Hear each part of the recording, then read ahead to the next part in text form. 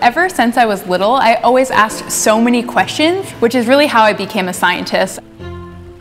I came to KAUST to study whale sharks, but nobody at KAUST had yet studied sea turtles, so this was a huge data gap, and I was really interested in studying more about them, so any question I had related to turtles was basically new to science.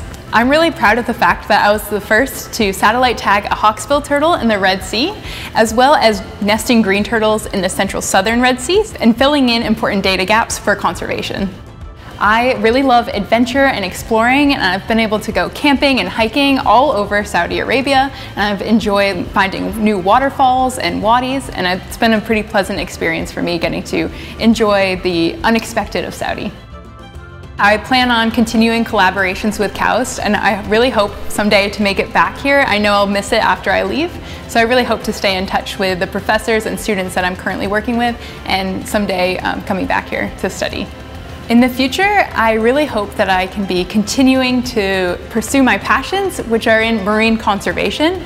I obviously love the ocean, and I really want a career where I can protect what I love.